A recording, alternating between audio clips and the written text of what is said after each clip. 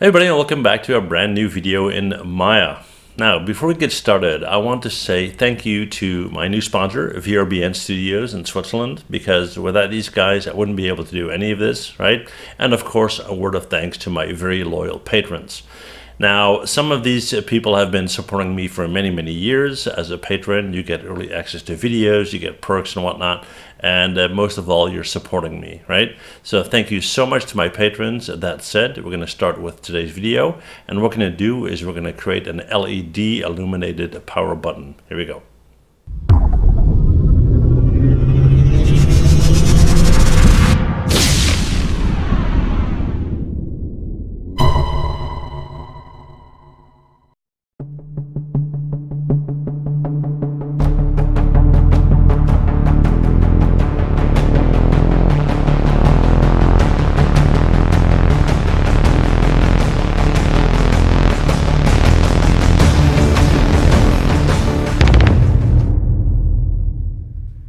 Okay guys, well here we go. Well, funny enough, I received two identical requests in 1 week, whether I could create an LED power button. So here's an example. You all know what this thing looks like, so we don't really need that reference, but that's what we're gonna make, right? We're gonna do the modeling and we're gonna create that glow effect. So let's go in here, delete it. And what we're gonna do is we're gonna start with a polygon plane. Now we need a certain subdivision level for this, so we're gonna jump to the top view, like this. I'm going to hit R to scale it up so we can all see what's going on. Yeah. And then I'm going to hit Control A to open up the attribute editor, and we're going to check in our polyplane what the subdivision count is. Now mine's set to 10 by 10. You can make it higher or lower, but what's important for me is to have a cross in the middle, and we do. So let's close this out. And what we're going to do first is we're going to select all the faces with the exception of that outer row. So I'm going to go in here, I'm going to right click on a face, I'm going to drag select all of them, and then I'm going to hold on shift and I'm going to drag select this, and drag select this, drag select this, and drag select this. So here's our initial selection. Now we need to make the outer circle first. So we're going to hold on shift, we're going to right click, and we're going to go to circularize component, like that, okay? Now you can go and tweak all these outer vertices if you like, but I tried this and it works just fine. So now that we have this selection right here, what we're going to do next is we're going to hit Control E to extrude, and we're going to take an offset and bring it in. And that's basically to create that outer circle first. Now I have an offset of 0.3. I think that looks fine. Yeah. So what we're going to do now is we're going to hit Control E again.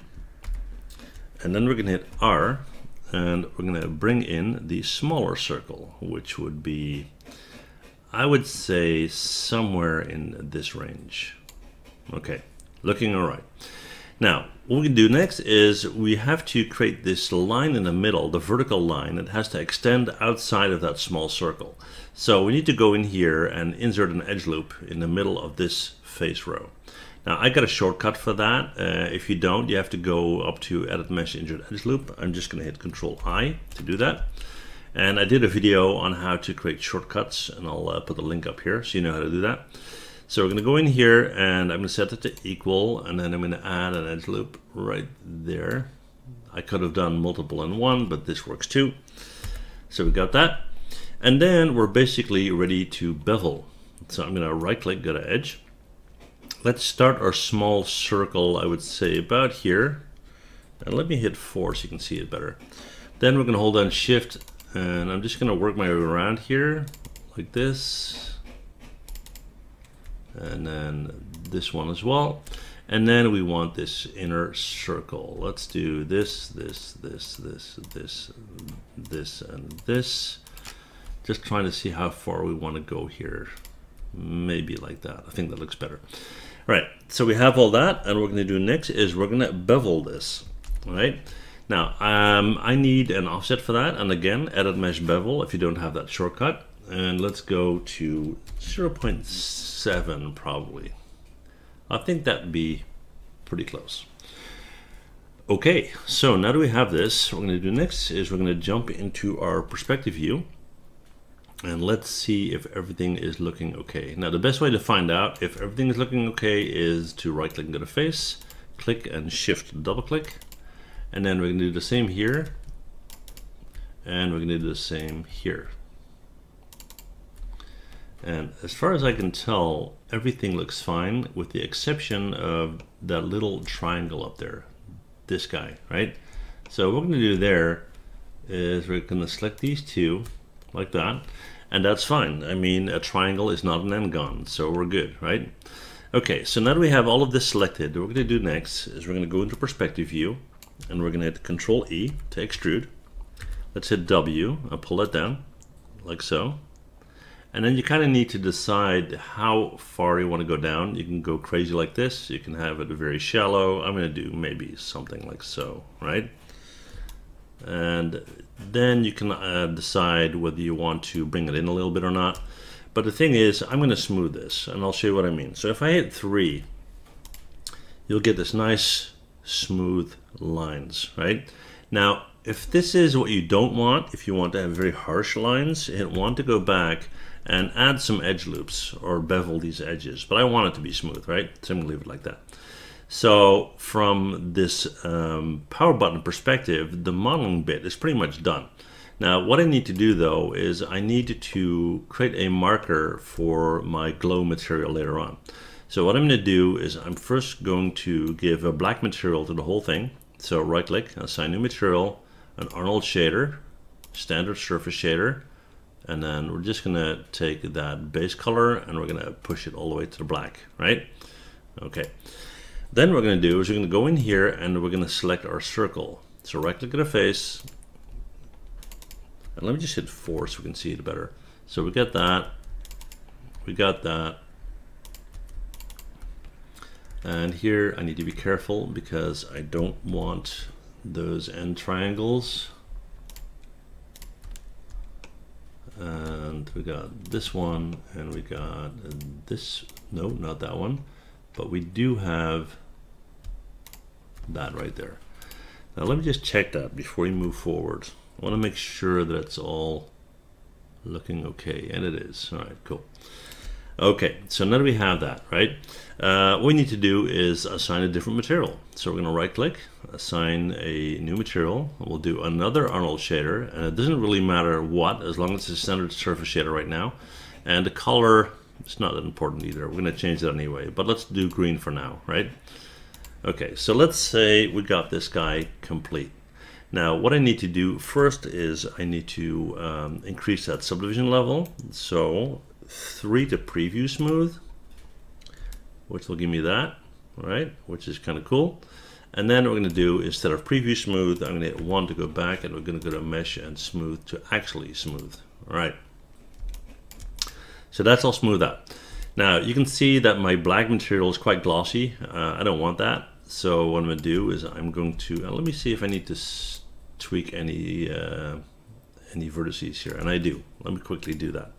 So when I smooth this out, what it did is it took these vertices, so this one right here, that one right here, and that shows in my final model, and I don't want that, right? So these 4. So I'm going to hit R, and I'm going to kind of bring them in until they're inside the flow of the rest, right? Okay, so let's get rid of that reflection. We're going to hit Control A. We're going to go and find our black material. Let's go up here and delete the history for a second here. Delete by type history. So now we have our green and our black, and then on the black here, the specular. Let's see, we'll just kind of have a look here. There you go, yeah. So specularity, push that way down. So we got rid of that. Okay. Now the green, we need to address that. Now we don't want any color at all in the base. We don't want any specularity at all. So we're going to bring it all the way down. The only thing that I'm interested in is emission, right? So here's where we're going to select our green. And we're going to go in here and we're going to bump that value way up. Now if I push it all the way over here, it's like 1. I'm thinking more in the range of 15, and I'll show you in a minute, right? Okay, so what we need to do next is we need to set this up for render. So we're going to E to rotate like this at an angle, hit W, pull it up so it's above a grid, and we probably want to see a little reflection in the front there, right? So let's just rotate that a little bit more, maybe like so. W to pull that up. Then we're going to then we're going to create a backdrop. So we're going to take a polygon plane, Control A to open up the attribute editor. Let's go in here one by one. It should be fine. Then we're going to hit R, and we're going to scale that out. So that's the one we want. Hit R, scale that out like this. We're going to right click, go to edge at the end there. I'm going to hit Control E to extrude, W to pull up. So we got a nice backdrop. And then I want to bevel this. Okay. So let's go in and create some segments, make it nice and smooth. And we don't want any color on the backdrop because we want to see this guy, right? So I'm going to right click, assign existing material, and that would be our first material. No. Oh, I'm not even in object mode. Okay, let me try that again. Existing material, I think it was this one. Yeah, okay, cool. All right, so now we have that. The question is, do we need additional lights to illuminate the scene? So I'm gonna find a good angle to look. We might want to make the backdrop a bit wider. So I'm gonna hit R to scale, push it way out like that. We're gonna kind of position it like this, and then what we're gonna do is we're gonna go up to Arnold, open Arnold render view. Then I'm gonna go up to render and run IPR render. And I get this, right? But that's all I get. So the question is that enough? Well, I see it's glowing, but I want it to glow more, if you will. And I want to see kind of a reflection going on the floor there.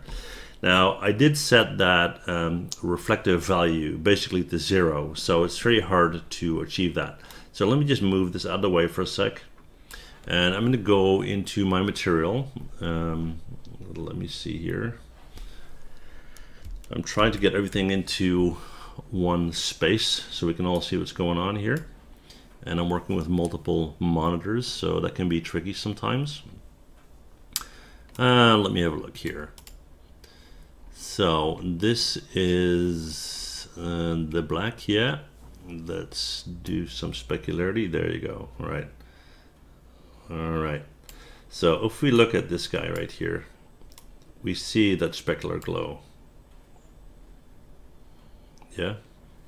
Let me just not dock that. Okay, there you go. Now, what we can do is we can kind of move it upwards a little bit so we can see that entire glow happening. And what we'll do is just simply move it down like this. And we should be fine, and maybe move in a little bit. And I'll show you guys in the render in a sec. There you go. Now I'm liking that, right? So what's left is to set up our render. So what we're going to do is we're going to go in and close this out. We're going to close the outliner. We're going to go to our render settings. And let's start all the way on the left on the common tab. Now, image format, I want a JPEG.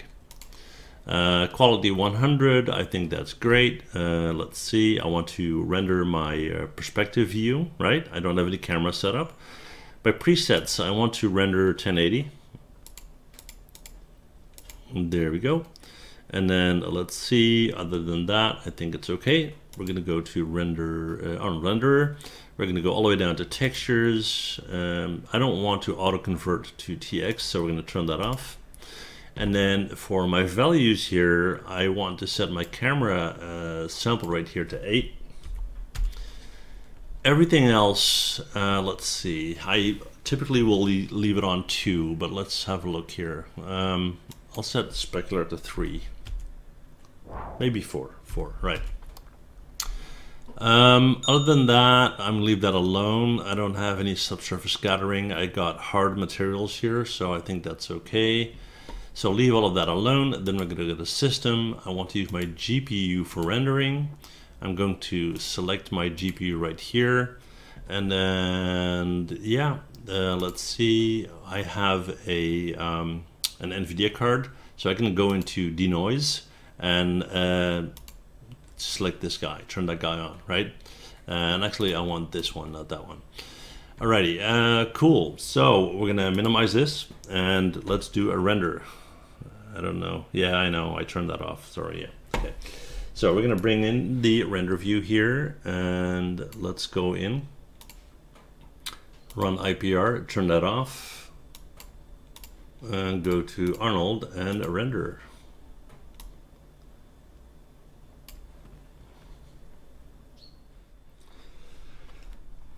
Okay, really well. I tweaked it a bit. I did a re-render just to position it exactly the way I wanted, and I did want some noise in that reflection, so we can see that it's actually a reflection, because otherwise it would be more like a mirror, and I didn't want that. But basically that's the end result. So as you can see, it's not that difficult. Hopefully you enjoyed the video. If you got any questions, as always, let me know. Don't forget to hit that subscribe button if you haven't done that already. And give me a thumbs up if you liked the video, right? See you guys next time. Bye.